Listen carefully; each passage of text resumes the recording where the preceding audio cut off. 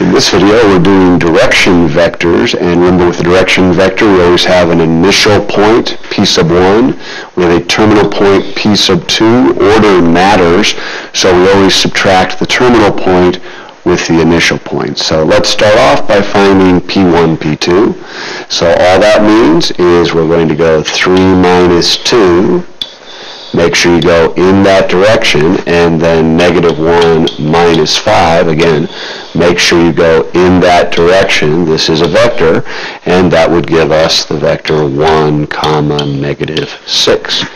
Pretty basic. Let's do one more.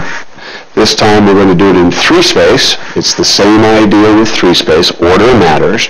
So we're going to start by subtracting 2 minus negative 3.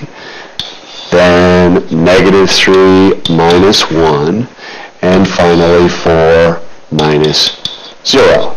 Again, this is a vector. We're going to put it in component form, so that's going to give us 5, negative 4, 4.